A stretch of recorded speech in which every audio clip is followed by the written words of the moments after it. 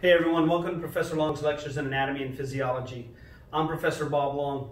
If you're watching these videos, you're either A, in my class, and you're watching them so that you can get ready for my exams, or B, you stumbled across them on the internet. We're in the coronavirus shutdown, so I've migrated all my lectures to online using these YouTube videos for my students. So these videos are intended for use by my students, and it's presented in a way that I want them to learn the material for now. I don't always get into all the complex details early on. We will add complexity as time goes on. I want people to have solid understanding. Too much information too soon can turn people off. If you're not in my class, please learn the material the way that your instructor presents it. And make sure you cover all the material in your lectures and in your textbook. If you are in my class, please read the textbook along with studying the notes in my note set. So if you're following along in my note set, folks, at this point we're on page 16. We're going to talk about membrane permeability. The last video we talked about the structure of the cell membrane. So we're going to go over membrane permeability. The cell membrane for our cells is said to be what we call semi-permeable or selectively permeable. Semi-permeable or selectively permeable means some things can enter and exit the cell, but other things may not. If the cell were freely permeable, anything could penetrate the cell or exit the cell. We don't want to lose valuable proteins and nutrients and sugars, and we don't want to lose ribosomes and all the organelles. We also don't want toxins and dirt and debris getting into the cell, although it can happen from time to time. Thank goodness for lysosomes, right? Now, the cell cannot be impermeable. Impermeable means it's not permeable. That means nothing could enter the cell. We couldn't get sugars and amino acids and lipids in for growth and repair and energy production. And we couldn't get trash and waste and debris out. So our cell membranes are said to be selectively or semi-permeable, okay? Means some substances can enter the cell while others can't. Some substances can exit the cell while others can't. Now, when we talk about transport, we're going to talk about two types of transport within the cell. Pardon my back, but I'm teaching this as if y'all were standing in my classroom. I'm old school. I don't have all the technology or the knowledge of how to edit and make this all nice and slick like some people. I'm learning it, but it's a slow process. Anyway, so when we talk about cellular transport, to transport something simply means it's going to be moved around. And we're going to move stuff within our cell and into and out of the cell by these transport processes. All of the transport processes can fall under one of two major categories. We can call it passive transport, or we can talk about active transport. In passive transport, it does not require the cell to expend energy for that movement to occur. It's passive, it's just going to happen. In active transport, this requires the cell to burn or expend energy to move substances. And I'm going to leave it a little bit vague here, or some blanks here, because it can move substances within the cell or into or out of the cell. So anytime we talk about a passive process, it means it doesn't require any cell energy. Usually the cell is not going to burn any ATP to make it happen. If we talk about an active process, that means it requires the cell to burn energy. And the energy we're talking about is ATP. We're going to talk a little bit more about ATP when the time is appropriate, okay? So if you're following along in my note set on page 16, we start off with the passive processes.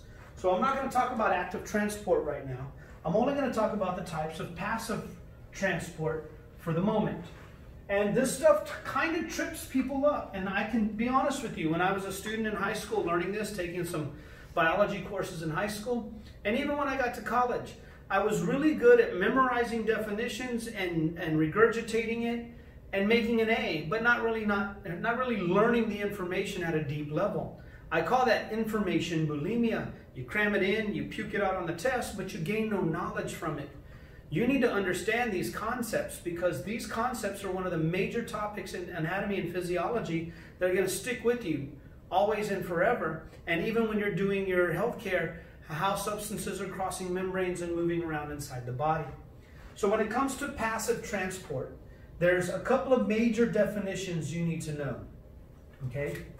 One of those definitions, and you absolutely must know this definition, is diffusion. Those are F's, even though they might look like P's, okay? Diffusion, you must know this definition, okay? This is the passive movement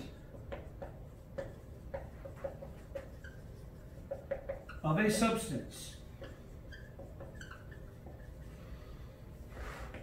from an area of high concentration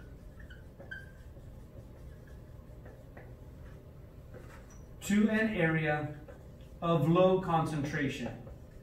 Okay? You got to write this out. You got to be able to write this from memory. You better burn this into your brain. It's going to be on your exam. Okay?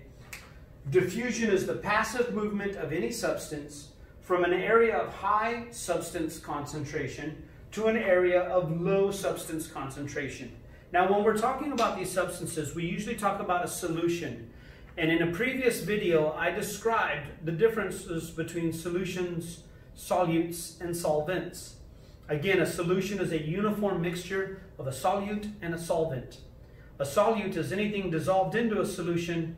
The solvent is anything that a solute is dissolved into. So if I was going to make Kool-Aid, the water would be the solvent, the powder would be the solute that gets dissolved into it. Once it's mixed, it would be a Kool-Aid solution, so to speak.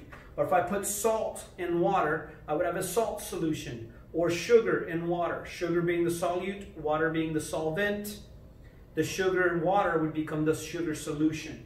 So when I take any substance, here's how I like to think about this, okay?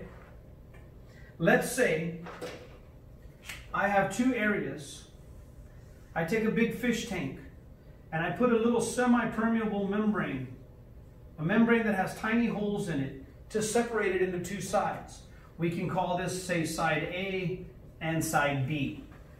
Let's say I take some substance. Doesn't matter what it is. It could be sugar, it could be salt, it could be potassium permanganate, calcium chloride, any substance, Kool-Aid, I don't know, purple dye. If I put a whole bunch of this substance on one side, let's say this side becomes 9% of whatever that substance is. We're just going to say 9% sodium chloride or table salt, okay? So that means it's 91% water. Unless I tell you otherwise, 100% of the solution, if 9% of it is something, the other 91% has to be water, unless I give you any additional information. Now, let's say on this side, I have 3% sodium chloride. Now I have a side that has a high concentration and an area that has a low concentration. And I have essentially set up a concentration gradient that looks like this. This side is much higher in salt concentration than this side. You can even see the slope and predict if this membrane is permeable to that salt or whatever that substance is. Could be anything, oxygen, carbon dioxide, sodium bicarbonate, potassium permanganate, sodium chloride, sugar, doesn't matter. I can predict that this substance will move from an area of higher concentration to an area of lower concentration. And as the substance starts to move across, eventually the concentration on this side will go down as the concentration on this side goes up until they reach an equilibrium, until they would both be about 6% sodium chloride. It will only happen if this membrane is permeable to the salt. But if it is, the salt is going to move, and we could predict which direction it will move. So let's say on an exam I gave you a question that says, you have two solutions separated by a semi-permeable membrane. Side A is 9% sodium chloride. Side B is 3% sodium chloride. And that membrane is permeable to sodium chloride. Which of the following would occur? A, water would move from side A to side B. B, water would move from side B to side A. C, salt would move from side A to side B. D, salt would move from side B to side A. Or E, none of the above, or all of the above or something. Well, the answer would be the solution would move, or the salt would move from side B to side A if that membrane is permeable, and I have to include that in the question. You need to be able to think your way through that and understand what's going to move and where and why. Okay? Now, the movement of the substance from side B to side A would be called diffusion. So if I wrote a question that said two substances separated by a semi-permeable membrane, side A is 9% salt, side B is 3% salt. The membrane is permeable to the salt so that the salt moves from the high concentration to the low concentration. What is the definition of the movement of that salt? Diffusion. That's all that it's looking for. Okay? So be able to understand the concept of diffusion. Okay? Now, I'm going to leave this part up, but I'm going to change this. There's another definition called osmosis. Osmosis is the passive movement of, we're going to change one word in this sentence. I'm going to change it up just a little bit. It's the passive movement of water from an area of high water concentration to an area of low water concentration. Now let me be clear here before I go any further. This is not how textbooks write it, but I'm going to explain that in a second. This is how my brain, my simple little mind, can make sense of it. So if I'm looking at this same setup, and I know that this is salt on both sides, and everything else must be in here water. That means this side is 91% water. This side is 97% water. So my water concentration is the opposite of my solute concentration. And water could move from high water to low water concentration. And it will. And the complex part of this that I don't want to get into too much detail on is this. If this membrane is permeable to salt, initially salt and water are going to be moving until they reach an equilibrium. But if we took a snapshot of it, we walked away and came back and took another snapshot, if this membrane is permeable to the salt, it's going to look like the salt moved and the water didn't. So diffusion has occurred. Now, what if this membrane is not permeable to the salt? Mother Nature still wants to try to balance them out and make them equal in some respects. If the salt cannot move, the water will in the opposite direction. And what will happen is some of the water will be pulled across the membrane here so that the water level here goes down and this one goes up until they reach an equilibrium. And the movement of water is called osmosis. The passive movement of water is called osmosis. And it's going to move from an area of high water concentration to an area of lower water concentration. And that movement is called osmosis. Now, how do you keep all of this straight? I think of it this way. If diffusion can occur, it will, and we can predict the direction it would move.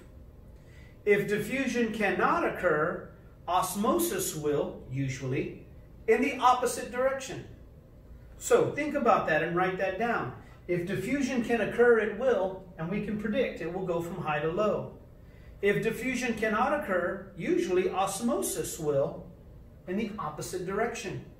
So if you understand diffusion, you understand osmosis. The only difference is osmosis is the movement of water, and the water will move in the opposite direction that that diffusion would have occurred in. Now the way your textbook writes it is this. Osmosis is the passive movement of water from an area of low solute concentration. Well, this is low solute or high water. This is high solute and low water. So textbooks always write, osmosis is the passive movement of water from an area of low solute concentration to an area of high solute concentration. Low, high. I like to think of it as, where's the water higher? The water will move from high water to low water concentration, which would be from low solute to high solute. That confuses a lot of people, and I get it. So learn it however you need to learn it. And I know some people in biology and chemistry don't like that I teach it this way, but I can tell you that I had never, once I figured this out and came up with this little saying in my head, I've never missed a question on osmosis and diffusion for the rest of my life.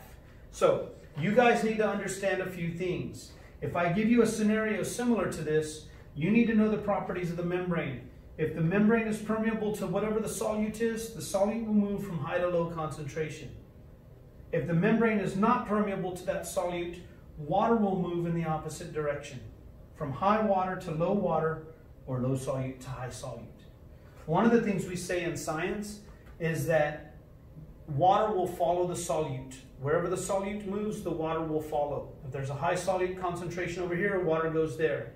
If there's a high solute concentration over here, water goes with it. Okay? So I hope you understand these concepts of osmosis and diffusion. Okay? One other topic I want to discuss, and we'll cut this video off. There's a thing called facilitated diffusion. And if you look at this word, facilitate means to help. So, anytime something is facilitated, that means it is helped. It comes from facility, or when we talk about teachers, we talk about the faculty. We help you learn. We're facilitating the learning process, okay? So facilitated diffusion is simply this. Facilitated diffusion, and I'm not going to write it out. You can follow my words or you can look it up. Facilitated diffusion is the passive movement of a substance that requires the presence of another substance in order to diffuse. Basically, the second substance helps the first one diffuse. It's kind of like if you have a roommate in college, but you don't have a car and your roommate does. When do you go grocery shopping? Whenever your roommate goes. They facilitate your movement. They're facilitating your diffusion. So in facilitated diffusion, it's the passive movement of a substance that requires the presence of another substance in order to move. Okay? Now, we're done with osmosis and diffusion, I believe. Let me double check the note set. I want to make sure I don't skip anything that's in here. I kind of do things a little bit differently, and I rewrote my note set, or I'm in the process of rewriting it, and I'm using the old one before the new one's published. We talk about osmosis on page 17. Oh, and before I go anywhere, I need to talk about these terms and explain why they're important. We're going to talk about tonicity. When we discussed tonicity, tonicity simply means the concentration of a solute in solution. So if I have 10% sodium chloride, then the tonicity of that solution is 10% sodium chloride. If it's 25% potassium permanganate, that's the tonicity of that solution. Okay? And that leads us to these terms that we're going to discuss. One of these terms is the term hypertonic. Now, hyper always means more than or an increase. So if I have a substance that is hypertonic, that means that substance has a higher concentration than whatever we compare it to. And this is not really the technical definition, as you can tell, but when something is hypertonic, that means it has a higher concentration than whatever we're talking about. For example, if I have 2 buckets of water here, and I tell you this bucket is 10% sodium chloride, and this one is hypertonic, then what do you know about this solution? It must have a concentration that is higher than 10% sodium chloride. It might be 11%, 12%, 22%, 98%, I don't know, some concentration higher than this. That's all that means, okay? If I told you that we're going to use the term hypotonic. Oops. Hypo means below or under. So this means it has a lower concentration than whatever we're comparing it to. So if I told you that this solution is hypotonic to this one, then we know that the concentration of salt in this solution is less than 10%. 987654321, whatever. It would be hypotonic, okay? Now there's another word or another term that is iso. Iso means same. This means lower, this means higher, right? So an isotonic solution has the same concentration than whatever we compare it to. We're just changing one word in our definition. Hypertonic solution is a solution that has a higher concentration of solute than whatever we're comparing it to. Hypotonic means it has a lower concentration of solute than whatever we compare it to. And isotonic means it has the same concentration of solute than whatever we compare it to. So if I have 2 buckets of water and I say that this one is 12% glucose, and I have another bucket of solution that is isotonic, what do we know about this solution? It's 12% glucose. Make sense?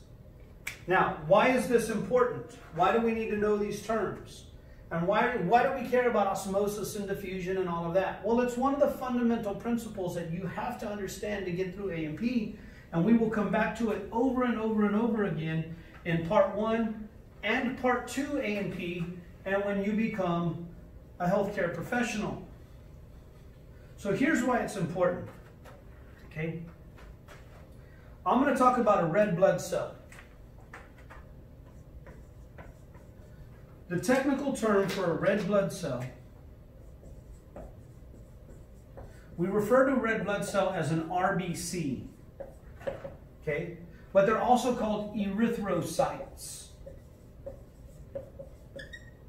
Erythrocytes or red blood cells. If I were to look inside of a red blood cell, I know that the concentration of salt inside of a red blood cell is 0.9% sodium chloride, NaCl. 0.9 or 0.9%. It's actually kind of close. It's about 0.85, 0.9, somewhere in there. So now, red blood cells have a very specific shape to them. They're often described as a biconcave disc. So if I could cut it in half, it's a little more narrow in the middle than it is on the edges in a big circle. It's almost as if you took a biscuit out of a can of biscuits and you just pushed the inside down and squeezed it so that they're curved in all the way around. We call that a biconcave disc. Now, one of the main functions of red blood cells is that red blood cells are delivering oxygen to our cells, and they help remove carbon dioxide in a number of ways. And as you guys might know, my cells, if I have a cell over here, inside the cell is an organelle called the mitochondrion. I'm just going to put mito here for mitochondrion. Talked about in previous lectures. My cells have to take glucose and they have to take oxygen, and they run them through some enzymes, and they spit out 36 molecules of ATP, which is a lot of energy from 1 molecule of glucose. Now, in the process, they make some waste called carbon dioxide. So we need oxygen to make energy. Without the oxygen, I don't make enough energy, my cells die. If carbon dioxide builds up, they can enter into some dangerous chemical reactions and kill me. What red blood cells do is this. They go to our lungs and fill up with oxygen. They go to our cells and they deliver the oxygen to the cells and pick up the carbon dioxide. They go back to the lungs and release the carbon dioxide and fill up with oxygen again. So they literally just circulate, delivering oxygen and removing carbon dioxide. Deliver oxygen, remove carbon dioxide. And there are some blood vessels that are so small that our red blood cells line up in single file line. Actually, they use a French word to describe this, which is called rouleau, little rows of these red blood cells. If something happened to a red blood cell, let's say a red blood cell changes shape and gets hung up on the wall here, it's going to create a traffic jam. And then now I can't deliver any oxygen and blood to this cell. I cut off the oxygen supply, I cut off the energy production, the cell could die. I don't want my red blood cells changing shape and getting stuck in the walls of the blood vessels. I also don't want them to pop, because then there's no oxygen to carry. So this is why osmosis and diffusion and tonicity is important. Okay? Let's say I take my red blood cell and I'm going to stick it in a bucket of water. If I told you that this solution is hypertonic to the red blood cell, you know that this solution has a concentration of salt that is greater than 0.9%. Let's say this is 5% sodium chloride. It's salt water. What's going to happen is this. Outside the cell, I have a higher concentration. If you don't know this, these little squared off brackets in chemistry mean the concentration of whatever's inside there. But I have a higher concentration of sodium chloride outside the cell than I do inside the cell. 5%, 0.9%. If the sodium chloride could move, it would go from outside the cell to inside the cell. It would diffuse. Here's something that you should know, and don't forget this. That red blood cell membrane is not permeable to sodium chloride. So what's going to happen if the salt cannot move? Water will move in the opposite direction. So if you place a red blood cell in salty water, it will draw the water out of it, shrivel it up, and the red blood cell will eventually go and look like this. It will start to shrivel up. And we call that crenation. Crenation is defined as the shriveling of a red blood cell when placed in a hypertonic solution. Write that down. It's the shriveling of a red blood cell when placed in a hypertonic solution. And every time we do this experiment, you take some red blood cells and put them in salt water, they all start to shrivel up because the salt will pull the water out of the red blood cell. A crenated red blood cell can get stuck to the walls of a blood vessel and stop the delivery of oxygen to our cells. So you don't want to put a lot of salt. This is why consuming too much salt or becoming dehydrated could kill you. You don't want that to happen, okay? Now, what if I take the exact same scenario, but I switch this up? What if I tell you that this solution is going to be 0.2%, 0.2%? So now my solution is hypotonic to the red blood cell. Now I've messed up all of this, and now I have my concentration of salt outside the cell is lower than inside. The salt wants to move out of the cell. Again, red blood cells are impermeable to sodium chloride.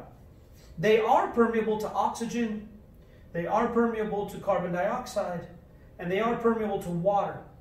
And until I tell you otherwise, that's all they're permeable to. So what that means is, since the salt can't exit the cell, water will enter the cell. And if they start to move too much water into the cell will start to swell up and rupture. And when a red blood cell is placed in a hypotonic solution, they will rupture. And we call that process hemolysis. Hemo means blood, and lysis means to rupture or break or digest. And every time I put red blood cells in a hypotonic enough solution, they swell up and pop.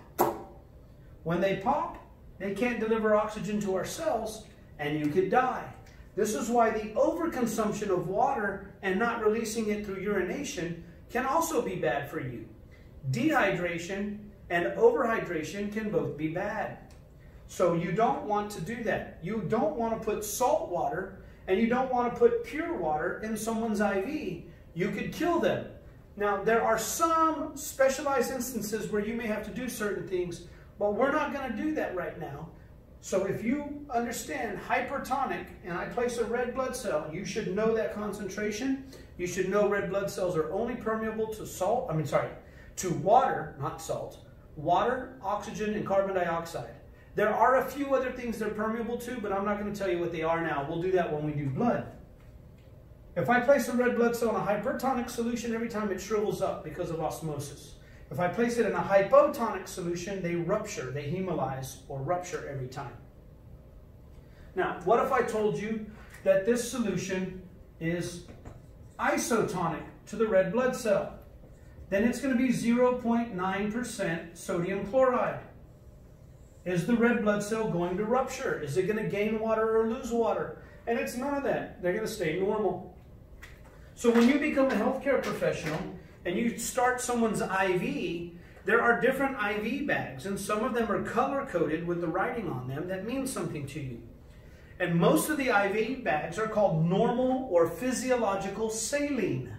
Saline means salt solution. If it's physiological saline, it is isotonic to your red blood cells. Then you can run that solution into someone's veins and it's not going to damage their red blood cells. But if you accidentally grab the wrong bag and don't read the label and you hang pure water up and run it into someone's IV, you could hemolyze their cells if you make their plasma hypotonic.